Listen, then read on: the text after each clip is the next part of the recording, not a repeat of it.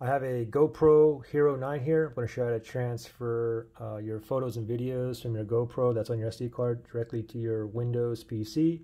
If you have a Apple computer or iMac, look in the link below. You have to do something a little bit different to transfer photos and videos. So I'm going to show you several ways that you can transfer videos and photos directly to your Windows PC. So the first way is this, okay? I'll use the cable last, but just really quickly, you have your SD card in here if you want to transfer. You can always go ahead and you can use like one of these adapters here, and you can pop this in here. This is like 99 cents. This adapter here, like a micro USB adapter here. You can plug that in there, plug in the USB port, and extract all your videos and photos. And like I said, this is like 99 cents. If you don't have one of these, you may have one of these like laying around, these like adapters. You can go ahead and pop this in like this. And if you have a memory card reader on your laptop, you can go ahead and slide that on the side and retrieve the data. Another way is maybe you don't have like a memory slot, but you have one of these. And if you have one of these right here, like this adapter here, you put your SD card in there, you put it into this adapter, and then this here, you put it into this adapter. Now you get the USB you can plug in there as well. And now I'm going to go ahead and show you how to use a cable, which is the way that I use it mostly, and the way that most of you guys will be using it to transfer data all the time. Okay, so first thing is go ahead and grab your charging cable that came with your GoPro. If you don't have this laying around, sometimes I even use like one of my phone chargers. As long as it's a USB Type-C, this works sometimes. Sometimes I got to kind of play with it. Anyway, GoPro cable here. Let's go ahead and plug one end into the USB port here. And now with your GoPro, what you want to do is go ahead and open the back door up. So just pry this like up and slide it down. It doesn't matter if the battery's in or out, okay? You can just leave it out, it doesn't matter.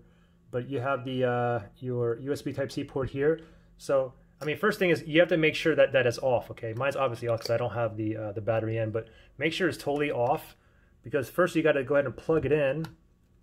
After you plug it in, then you have to go ahead and turn it on. So I'll press and hold the power button here for like a couple seconds till I hear a beep. Okay, now I should see something that pops up on here on my computer. Now, if I don't, okay, something popped up here. I mean, sometimes it doesn't pop up. Sometimes you may have to try like a different USB port or a different cable, whatnot. But mine popped up here. It says Hero Black. So, and you can see on my GoPro 9, it says USB connected. All right, so what you want to do from here is you want to go to your laptop or your Windows computer or whatnot. Just go to the File Explorer, that little folder right here. I'll go ahead and zoom in a little bit so you can see what that looks like. Let's go ahead and tap on this. Let's open this up. Oop. Let's go ahead and open this up. And now, if you look on the side, the left pane here, now it should say, you should find something that says Hero. Okay, there we go. It says Hero 9 Black right here. So tap on that. And then up here, you can see it right here. Now we're going to go ahead and double tap on that. And now we got to tap on the DCIM folder right here. Double tap, and then this GoPro folder right here. Let me go ahead and double tap on that. And these are all of my photos and videos that I currently have on here. And just to show you, now you can see I have JPEG file, JPEG file, JPEG. The JPEGs are photos. If it doesn't have no JPEG or anything on there, it has like that, that film thing on the side, then you know that those are videos. Anyway, from here, I mean, we can go ahead and drag and drop it. You can drag and drop it directly to your desktop. Oops, let me go ahead and move up here. I can just go ahead and drag this and drop it. And there it is, okay? Or, I mean, what I typically do, what I do is I just right click on the desktop here, and I go down to New, and I go to Folder, and then I name this folder something. And then from here, I can go ahead and highlight everything and drag and drop it in there. Or I can just, if I hold down Control, I can just pick and choose what I want.